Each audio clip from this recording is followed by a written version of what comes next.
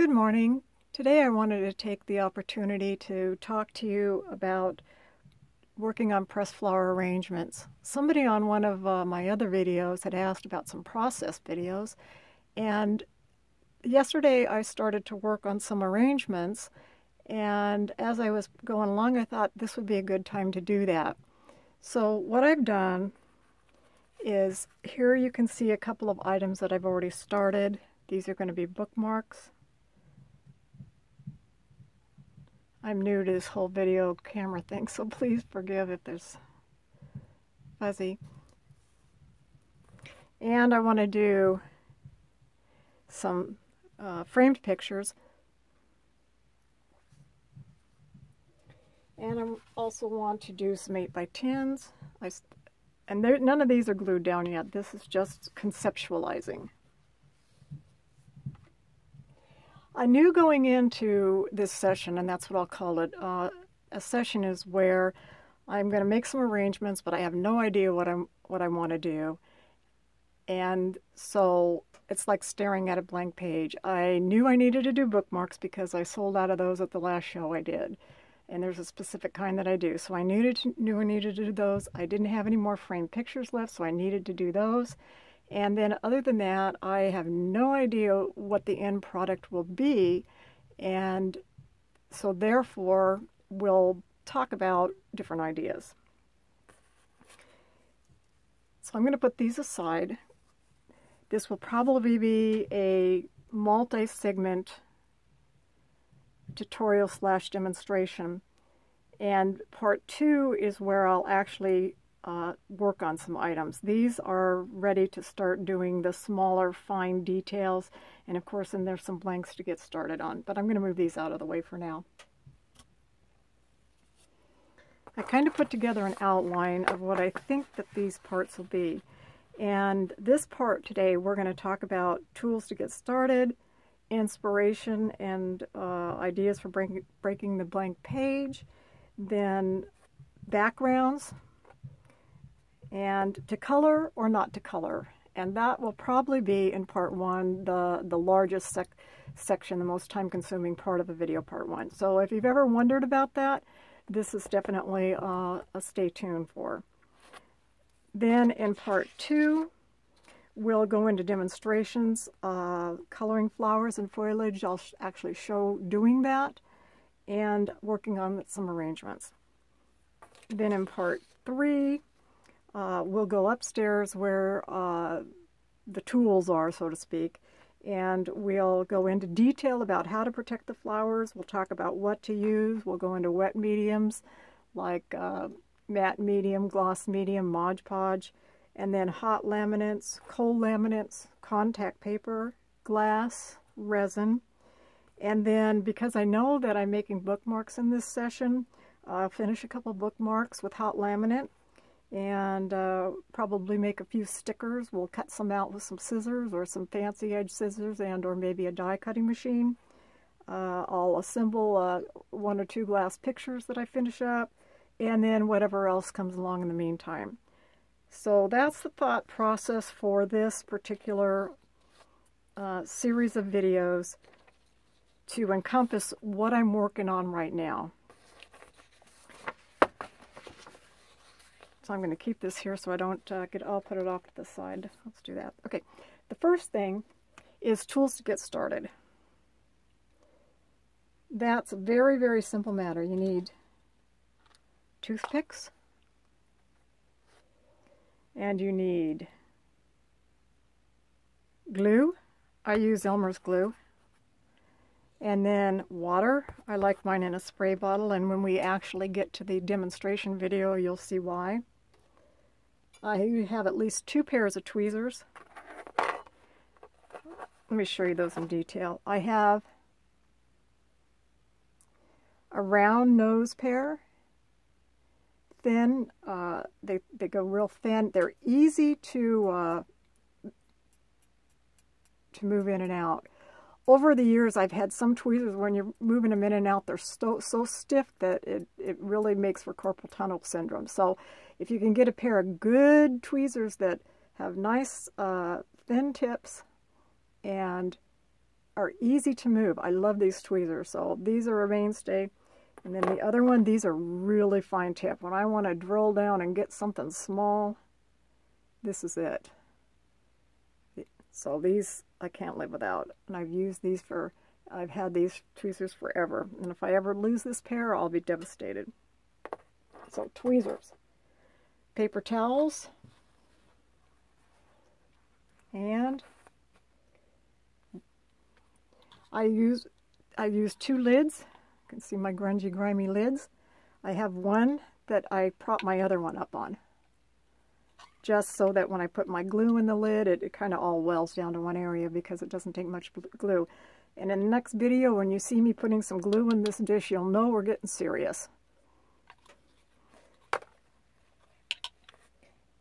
Basically what I do is I set up my paper towel. I set up my glue station.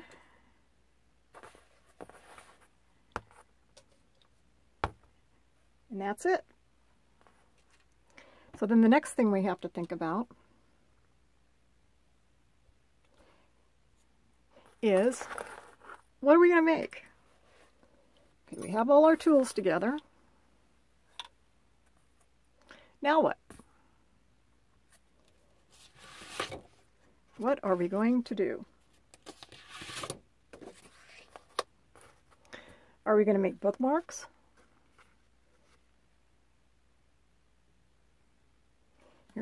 Here's one that I've already punched the hole in. Here's another color. Here's some that I've just cut to size, but I haven't done anything with them yet. Most of the bookmarks that I make, I arch them. This is the bookmark that I'm making. This is going to be the cardstock. And then, let me get my tweezers. Can't live without tweezers. And then what I'm working on is basically this is what we're doing. I'm sorry, I'm moving around. Okay, so this panel will go on this cardstock, and then it will get hot laminated, and then I will arch it or do whatever fancy edge you want to do. You can do the traditional style, you can arch it, you can die cut it, or whatever you want to do. But that's what these specific pieces that I'm working on for bookmarks is going to be used for. They're going to be put on these kind of cardstock, just so that you know what these are being used for. So you're going to make a bookmark? Are you going to make a card? If you are, just get a piece of paper and figure out what size you want the card to be. Do you want it to be portrait? Do you want it to be landscape? And then do you want to create your arrangement right on the cardstock? Or do you want to use some sort of panel on top of that? And I'll go more about that in a minute. Perhaps you have a party coming up and you want to do some table tents with somebody's name on it. So you could make table tents out of this. You can do some flower arranging and a little calligraphy, and then set them on the table. These I actually have folded for gift enclosure cards, so I'm going to put an arrangement on the front. Also, I have some little white envelopes that will fit this size card, and I'm going to make some gift enclosures out of this. Really like this paper. It's kind of got a sheen. This is parchment paper. I'm really partial to parchment paper. Do you have a die cutting machine? And if so, you can pre-cut out some designs, and then, which I did here, and I'll put the flowers on here. And then I'll put this on a backing paper. Let me just use a bookmark, for example. I'll put it on a backing paper, backing cardstock of some sort. And then what I'll probably do is laminate or put contact paper. Of course, I'd cut that down to a better size and lay contact paper over it. So there's something else you can do. Are you going to make a picture? Are you going to put something under glass? So what are you going to do with the flowers? That's the next consideration. tools, and then what are you going to do with the flowers? Here's some things that I've kind of accumulated. So let's say you're not sure what you can do with the flowers, so you just start grabbing stuff and throwing it together. Here's something else I cut with a die machine. We're just going through here. Here's some flowers that I just, for some reason, brought. These are tags that I made. They're embossed. This is for dried flowers. I make dried flower tags too out of the everlastings. So that's what those are. So these are just, here's some more die cuts that are ready for flowers.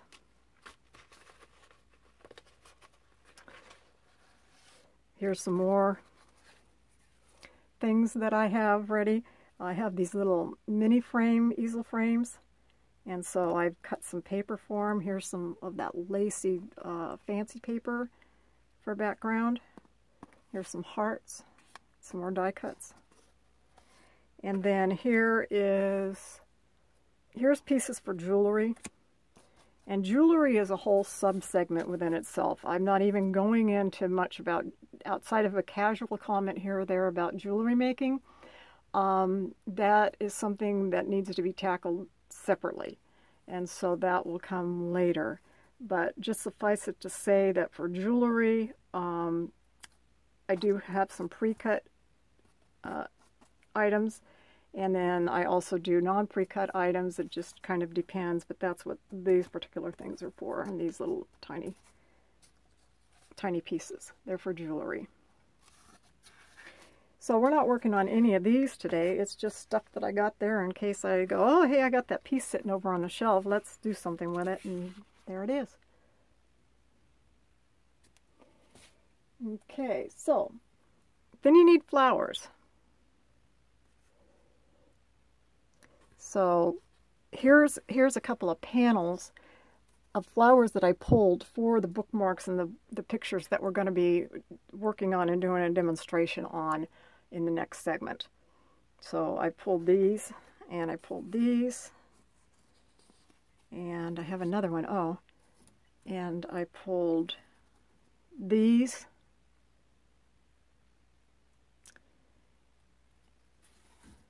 And then I have, really want to get into my bin. Then I've got all this stuff. Oh, there we go. A nice live video where I, okay. How did they do on live videos? Don't sweat the small stuff. So we won't. And this was my scrap heap anyway, so that's a good thing. Let me put the stuff that I really want to keep clean out of the way. Okay, let me pile this back up.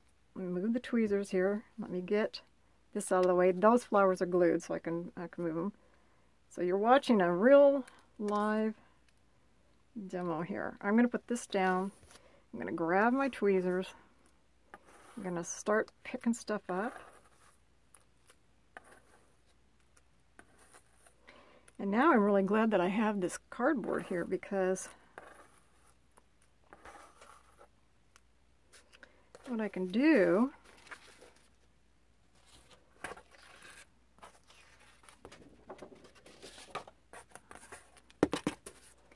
is just, there. Okay, problem solved. Anyway, there's more flowers here that when I'm being more careful and going through them, that it's just, I pull them, I use them for things, and then if I don't use them on something, I kind of throw them into this pile. Scrape this cardboard off, put it back down in case we have another emergency happen. We can clean up our area real quick.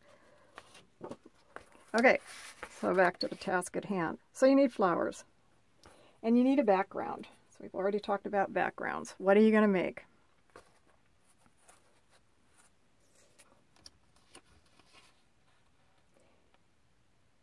Now, here's the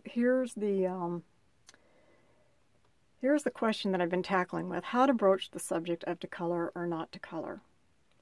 Because I color enhance everything that I sell to the public, for the most part. There are some things that don't need it, like buttercup, but for the most part, I do. And I'm going to go into a little story about why I do it. Let me put some visuals back so that you have something to look at, because now I'm just going to talk for a second. I started out pressing flowers as a teenager, and I'm an old lady now, so that's been decades ago.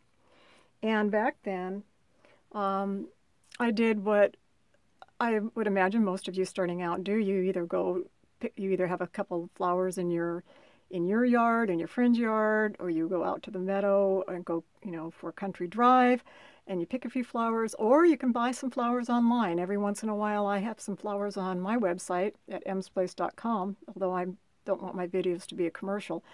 But mostly I focus on finished product. So while you can find some flowers to craft with on my website, that's not the focal point. That's not my main business. My main business is actually men's wet shaving. That's the bread and butter. And the arts part of it is my passion, and so that's how that develops. But anyway, the point being, in those days, I just primarily focused on framed prints, or not framed prints, but framed flower pictures, 5x7s, 8x10s, 11x14s, 16x20s, things like that, and on up. And I used material for the background. I didn't even use paper back then. And I would put them on my wall, or I'd give them to people for Christmas or birthdays or special occasions, that kind of thing. And so I didn't even think about coloring anything. That wasn't even in my radar. And as a number of years passed, and I left one location where I was living when I was younger as a teenager, and started growing up and traveling and moving around. When I lived in Seattle, my ex-husband had knew a guy where he went to the cafe all the time for coffee, and that was one of those kind of cafes where you see the artwork on the wall and the business card with a price, so if you wanted to buy it, you could do it. Well, I had flowers pictures with me, the framed pictures. And I asked him, I said, can I display some of my pictures there? And he said, yes. And so I did. And lo and behold, they sold. And even to the point where a lady wanted to have me do a custom arrangement for her because she had a particular color scheme that she wanted. Well, we were in limbo, meaning that we didn't actually live steadily in the Seattle area. We were staying with friends and traveling on our way to Alaska. And so I wasn't in a position to be able to do that. But that's when I really started thinking about more the commercial aspect to the flower pressing.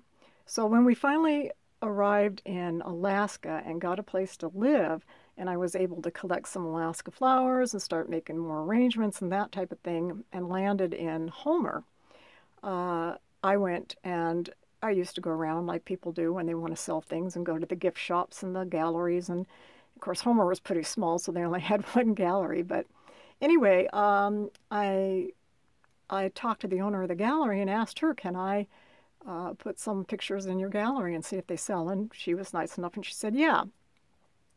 Well, at that time, I used to work on fishing boats seasonally. And so at the beginning of the spring, I took a bunch of pictures to her. Well, by a bunch, I'm talking like, 8 or 10. And I was gone all summer. I was on a boat. I was on a salmon tender working. And when I came back at the end of the summer and went by to see if anything had sold, I was like, oh, I wonder if anything sold. And I would have felt lucky if 1 or 2 items sold. Lo and behold, I went in there and they were all gone. I couldn't believe it. It's like, you got to be kidding me. And she wanted more. Well, I'd been gone all summer, so I wasn't in a position to make more, and I didn't have any. But that was the aha moment. That aha moment where you go, wow. Because I know flowers fade. Now we're going to get into some show and tell. I'm done with that dissertation. That's why I started thinking about color enhancing, is because now I was moving from giving things to family and friends and myself, into now people were paying money. And while I never been able to make a business out of it, like putting food on the table, it pays for itself. So over the years, I did some experiments. So here we go, in color enhancing. Let me move these out of the way. Let me show you a couple things here. I'll get a piece of cardboard so I can raise this up. Okay. This is my original logo, and if you go to my website today, there are a couple of pages where you are, let me put it the right way, where you are going to see this design. And this was where it came from. And this is about, well, it was launched with my website. My website launched in 1997, so that's 18 years, almost 18 years now. Oh, no, 20 years, 97, 2017. Yeah, 20 years. So that's 20 years, and I made it before the website launched. So this is probably going on 21 years old, this particular. And, of course, I saved it because I don't throw anything away. But look at how well it held up. Look at how well the colors held up. I mean, these things are just... Now, they were color enhanced, but, I mean, really, it still looks good. Something else that if you go to my home page, you are going to see 3 images across toward the top. And the center one is an animated GIF. And it goes through twice. It animates twice and then stops, because I just don't like things that keep going and going and going and going and going. It drives me nuts. It's like, show me a couple times and then stop. So anyway, and what that is, what I did there, and I don't want to destroy these things, so let me put this down for a minute. Let me get into the corner here. Okay, so what I did there, that's this guy. Turn it the right way. And what this was is I had a scanner, and I did this, and then I'd glue down. I started, of course, with the main flower, and then I scanned it, and then I put a few more things, and I scanned it, and I put a few more things, and I scanned it, and I think, I haven't counted how many frames. I think there's at least 8 or maybe 9 frames, and what it is, like I say on the home page, is it shows this being created as each subsequent layer is put on there. And this is the original. This is what it ended up being when the arrangement was all said and done. And this is phlox and lobelia, phlox blossom, the silver artemisia type foliage, coral bells, and Queen Anne's lace. But even that still doesn't look bad. And again, this is at least over 20 years old. And then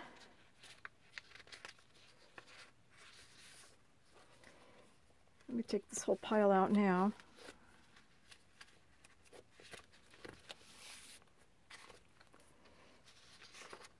So what I did was, these are I just wanted to test and see how, these are not colored, how they held their color over time. This is a form of a clematis. It was a bluish color, ivy, yarrow leaf, geum, verbena, red verbena, wallflower.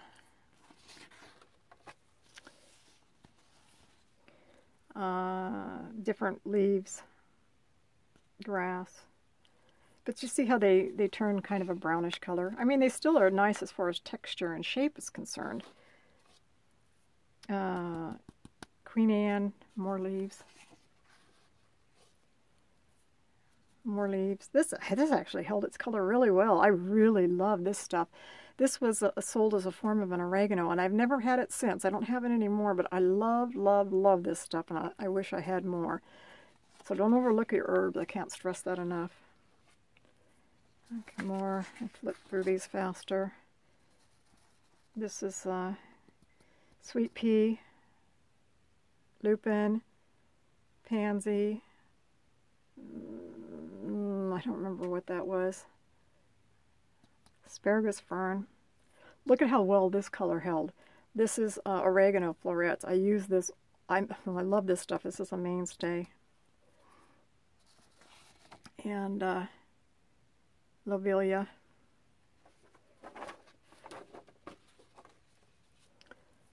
Ooh, I love this one too. I can't remember what that is. I don't have it anymore, and if I ever find it, I'll find it again.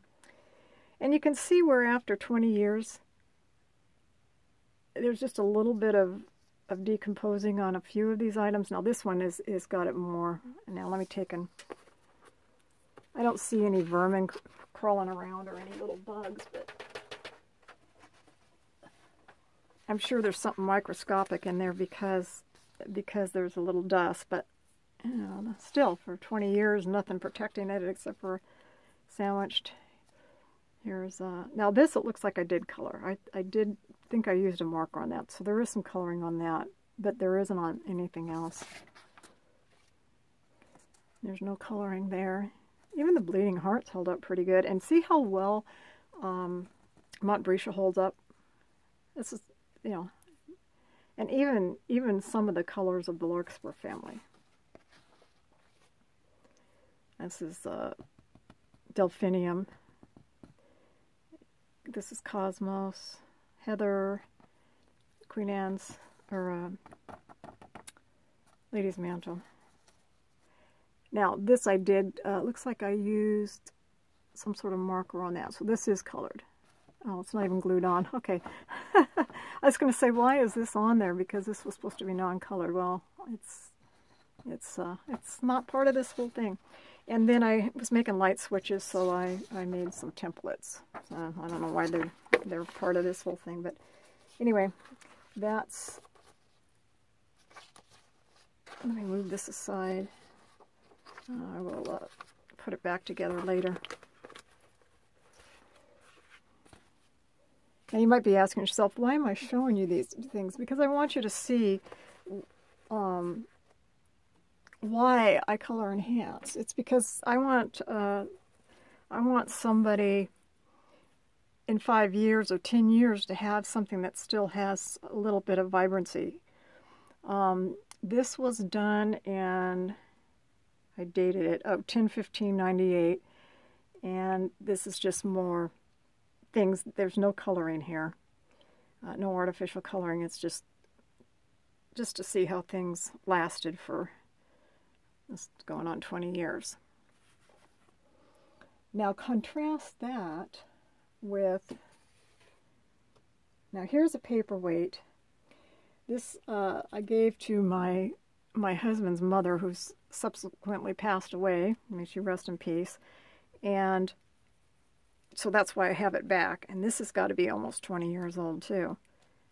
There's something on it needs to be cleaned. But anyway, and you can see how well that even after, you know, 15, 20 years, like I said, I'm not sure. I know it's been at least 15, but probably going on 20. How well the colors are. I mean, the larkspur and the pansy. I don't know if you're getting any glare. And the lupin all look pretty much how they did. The only thing that's really faded much is the fanflower. That's the bluish color. They were more blue, so they've mellowed. And the point being that had I not tinted those fanflowers, they would be more of a brown rather than still having some blue color. And so, you know, and there wouldn't be as much vibrancy as on any of the other stuff. So that's why. And then here's another one that I gave her. And again, this is probably about 20 years old. And the pressed flowers are on the base, so there's corbel leaves. And then this acroclinium is still pink, although it smelled a little bit. It was light pink to start with.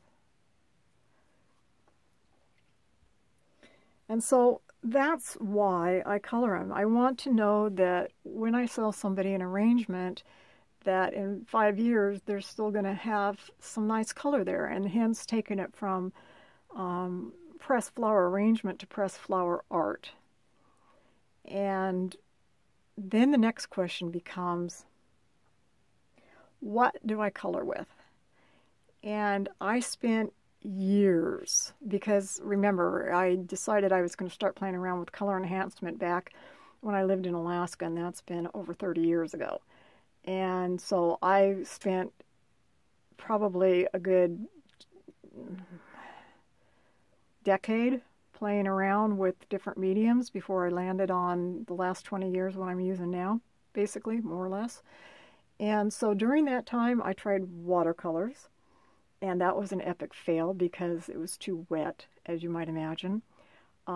Pastels, here, let me show you some. Okay. First, let me show you something that was the biggest epic fail ever known, and that was Marks-a-Lot. For those of you old enough to remember, maybe they still make them, I don't know, but I don't have any anymore, and that specific brand, look what happened. Now, this was pre-20 years ago. This was pre what I'm using now. And I was playing around, and this is a bookmark back before I had a hot laminating machine. So this is cardstock on the back, and then contact paper on the front, and this was Contact brand contact paper. And this was different coloring mediums, and look what the Marks-a-Lot did.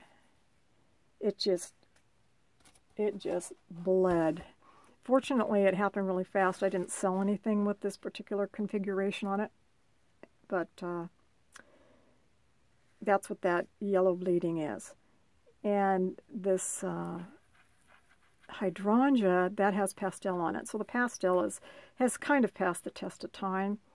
I didn't do anything to the daisies except I dabbed some acrylic paint on the center, which I don't really like. It needs to be a little bit more subtle. This is pastels in the center of these Potentilla. And anyway, the point is that was an epic fail. So watercolor failed, the Marks-a-Lot failed. The pastels worked, but they were kind of time-consuming. But you can use them. What I did with the pastels is I shaved a little off, and I had a little egg dish, and I put different colors in the little egg dish. As a matter of fact, I probably still have that around somewhere, and it probably still has pastels in it. And then I'd take a tiny brush, and then I'd dip it in the powder, and then I would take a flower, and then I would, brush it on the flower, and then wipe the excess off. But while it worked okay for certain things, yeah. If you're trying to sell things and make more than 5 cents an hour, that's not exactly going to do it. So this is a demonstration of failure. And it's also was a good lesson for me, because then I started being concerned about, okay, if I'm going to use a colorant, then I have to think about, what am I going to put on the top of the flowers? So if you're going to put your flowers under glass, you don't have to worry about anything. You can use whatever you want. Just let your creative artisticness come out and use anything, because you have no considerations at all about anything bleeding or interfering with the medium that you're using, because people who are artists or work with different pens and paints and all that know that there's water-based, and then there's solvent-based, and there's alcohol-based, and they all have different attributes. And so you have to be concerned about what you're going to put on top of your flowers and how it's going to react. The glue on contact paper, whatever they use as the adhesion, did not agree with the Marks-a-Lot. So you have to be cognizant of what you're putting on top. Glass is a no-brainer. But anything else, you do. And resin, of course, there's other things that you have to do to your flowers before resin. Well, let me backtrack. You don't have to do anything, but resin will really make your flowers go translucent or transparent, and will mess with them greatly if you don't put something over the flowers to protect them from the resin. But that's, again, a subject for another video, because the resin I do sometimes for jewelry, so we'll go into detail on that later.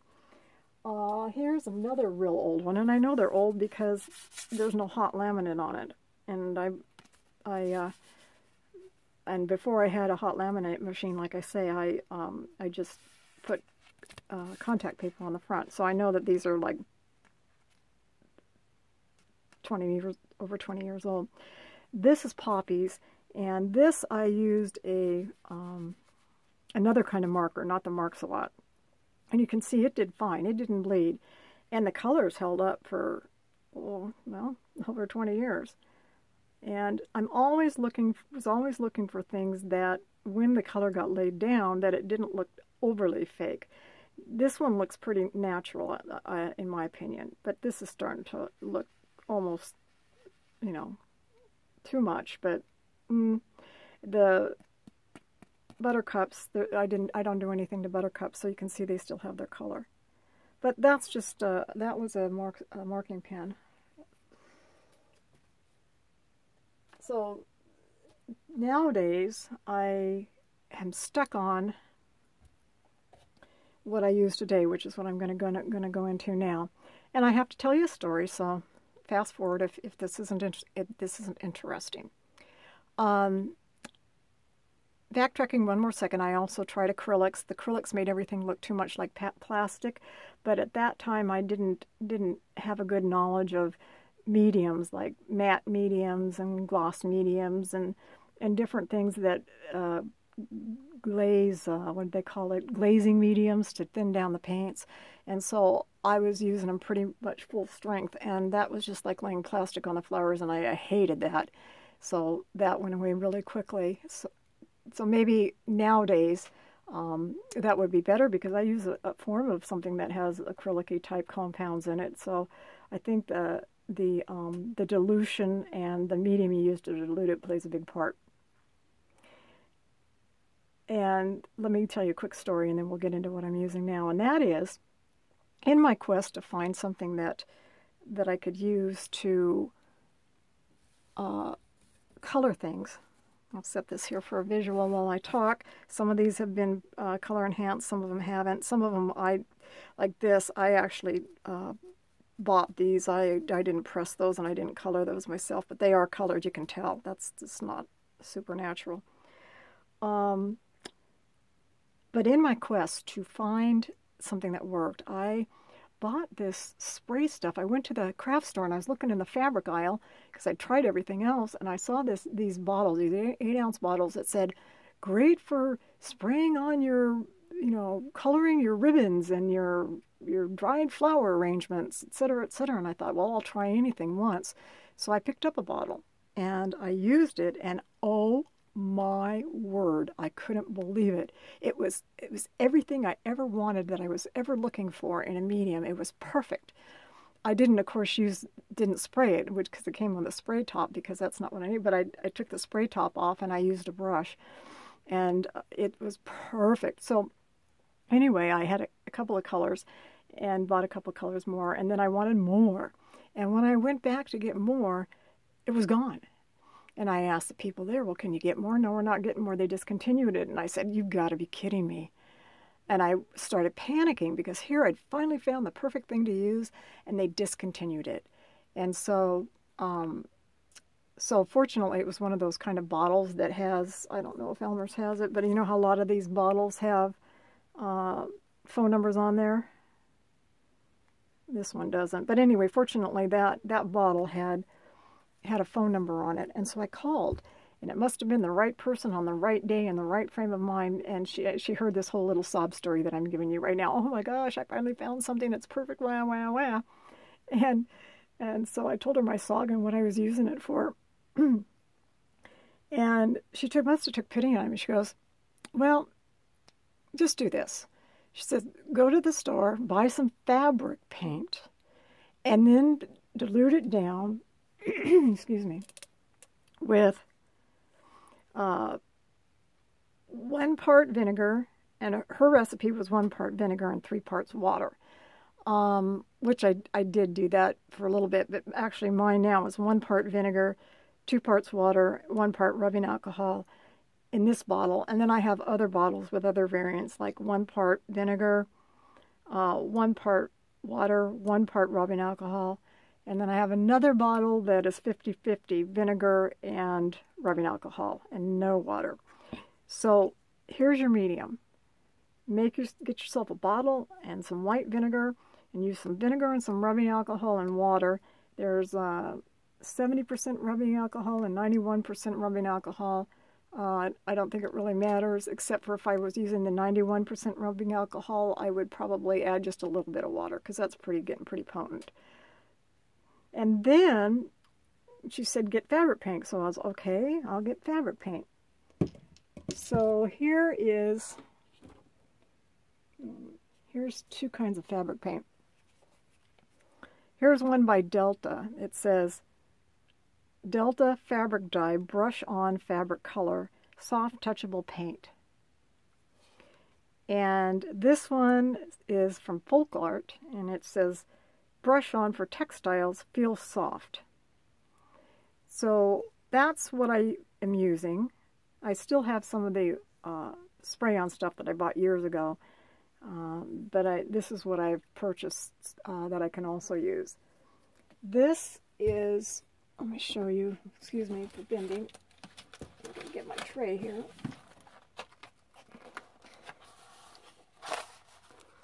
Let me move this out of the way. So we're going to do it without spilling. Okay, this is my color tray. Some of these have colors that were actually from those spray bottles a long time ago, and I took them out of the spray bottles and I filled these up. And what I like about this is I can open the top and I can just dip my brush in and get what I need and put my top back on. Really convenient. So that's what I do here. So pretty much 90% of everything that I do is done with these trays, or these colors.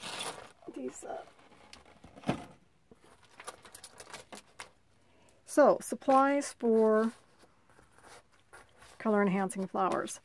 These are just, you know, when you buy craft supplies and you get these, you tear the plastic or whatever this stuff is off. Well, I save the trays, and then I use these for little palettes. Then I've got a few brushes.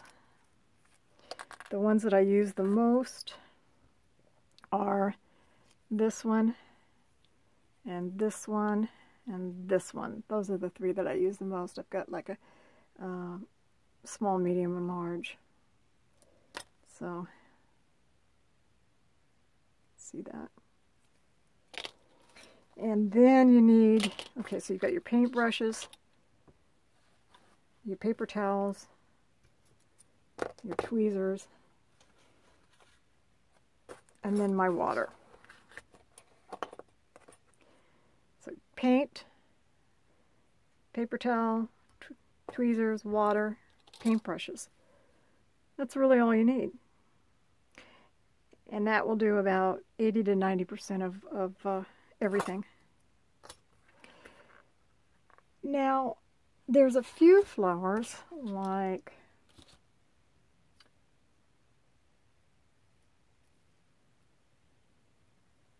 something really sheer. This actually colors well, and this has already been colored, but I was looking for something that I could use when I just wanted to do 1 or 2 one-offs for arrangements, and I didn't want to paint them because verbena, forget-me-nots, things like that are so small and so sheer that using even that medium, that wet medium, was almost too much.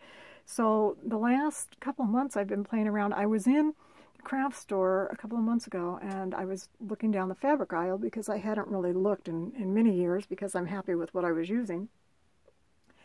And I found these. These were our tulip fabric markers.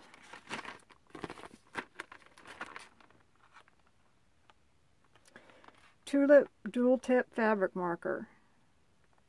Permanent. Now make sure it's permanent, and brush tip. Has to have a brush tip, has to be permanent, and it has to be for fabric. And I thought, okay, I'll try it. Then I also got to try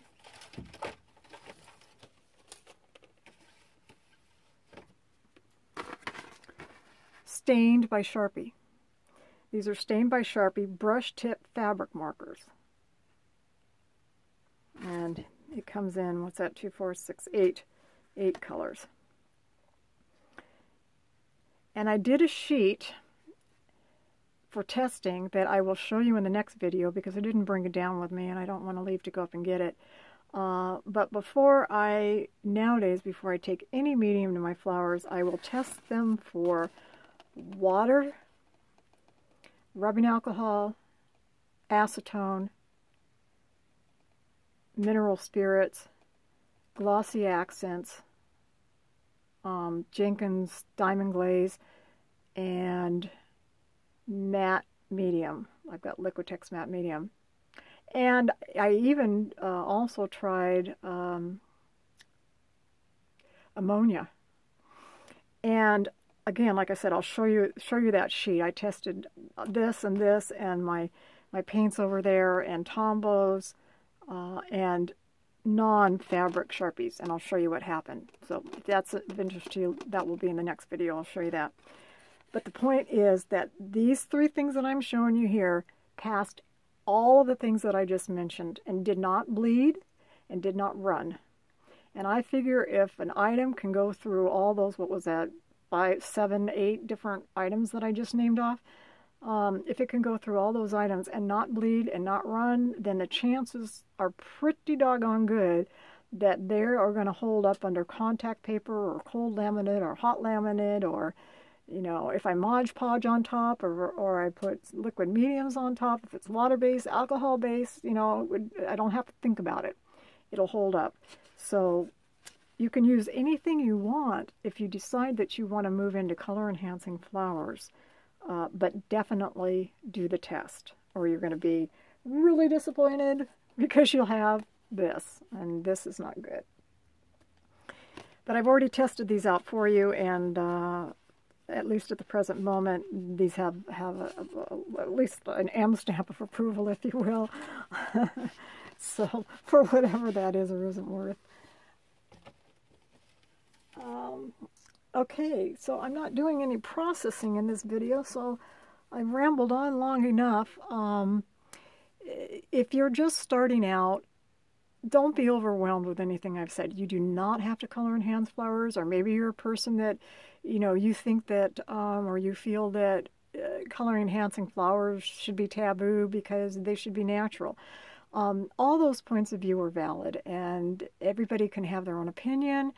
And based on what your needs are and your feelings are, color enhance, don't color enhance, learn what flowers hold their color better, what flowers fade faster. Maybe you don't care because actually faded flowers are also very beautiful. It's not like I have anything against faded flowers. It's just that I feel that if people are going to pay me for my work, I just needed to take it up a notch. And that's really what it was all about. I just needed to move it up a notch from the hobby to something a little bit more along the artistic. Now I'm making money. So that decision is just an individual one for each person. But I don't want someone to think, oh, I don't want to color enhance flowers, or I can't color enhance flowers, or I'm not interested in it, and so therefore I'm not going to press anything because now I'm all depressed that they're going to fade. Well, you know, I just want to say don't let that stop you, because a couple things. One is pressing the flowers and finding the flowers and the experience of going out into the meadows or you know, becoming one with nature. It's what's that old saying? It's the journey. It's about the journey, not the destination. And a lot of this is about the journey. It's about the joy and the things that you do along the way if you press your own flowers. And when you open your books or your microwave press or you iron, you do whatever, just looking at them is beautiful. And so don't let that stop you. And if you're giving something away as a card or something like that, it's not meant to be, you know, kept around for years and years and years anyway. It's meant to be enjoyed and appreciated for a while, and then a lot of them, you know, don't stay around. So it just depends. So start small, start natural, and then if you decide that you want to elevate your task or your art, then move up. And hopefully this color demonstration that I'm going to be doing and that I've shared with you will save you a lot, years and years of research. Don't forget the watercolor. Don't bother getting them out. So anyway, that's why I'll need to stop rambling now. See if there's anything in my notes that we didn't go over. Tools to get started. I'll go into more inspiration and breaking a blank page when we actually get into the demonstration part of the video. The background. Oh, I do want to show you a couple more background ideas. Fabric. You can use any kind of fabric, but something else that's kind of fun is this is a well, how well you can see it in the video, but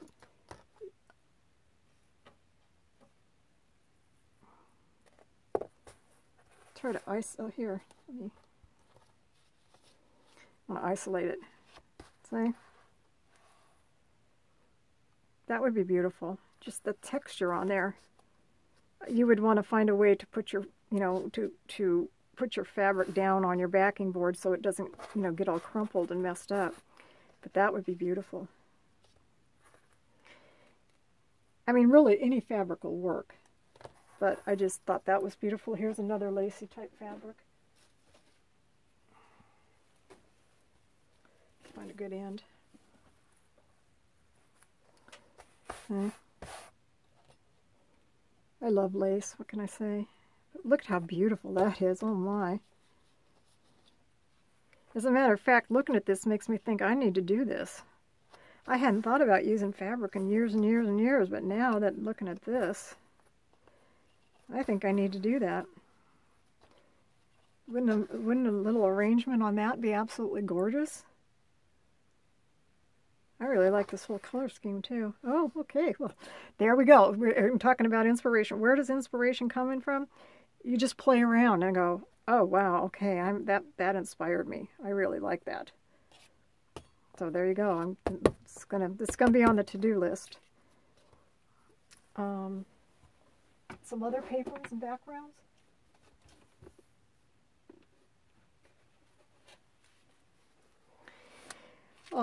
These are the fancy handmade kind of papers that have things embedded in them.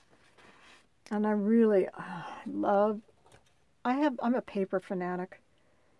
Or I should say I have a paper fetish. But with the right color scheme of flowers, it would be beautiful. So here's some different kinds of paper.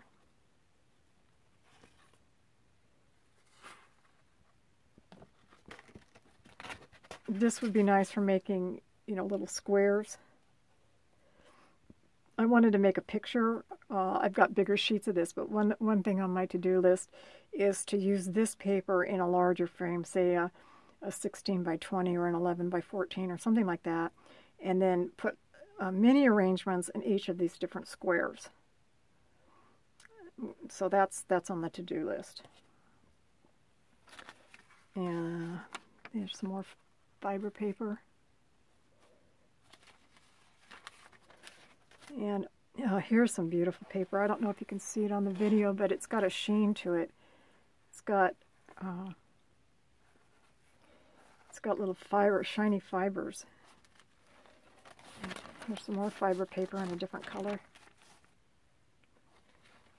Here's another fiber paper. These are sheer. I don't know if you can tell on the video. Here's a gray fiber paper.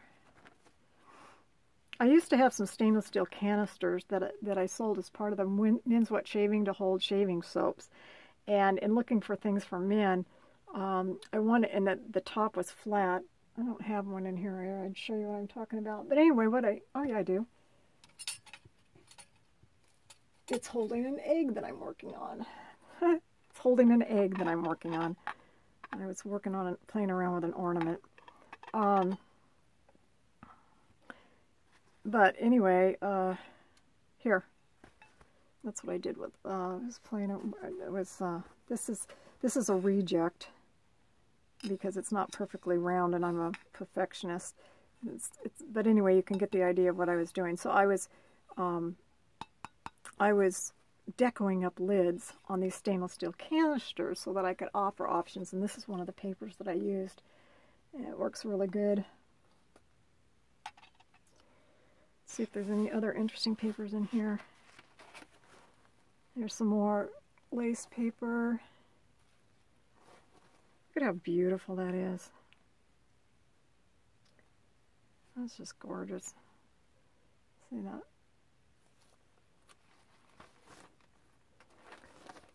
There's another lace paper. And more lace paper, more colors. Here's some of those botanical papers that have the botanicals embedded in them.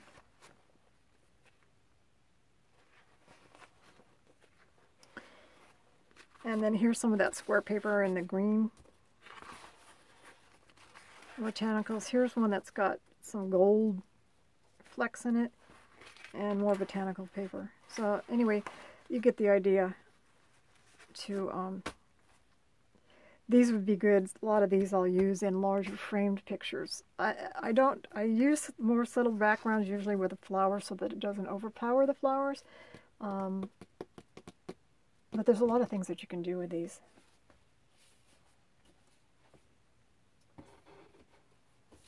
Okay. That's it. I'm going to end this video now. Thank you for tuning in. Hopefully you learned a couple things, and I will go into some actual demonstrations in the next video. So if that's what you're looking for, then please come back and visit again. Have a great day. Thank you.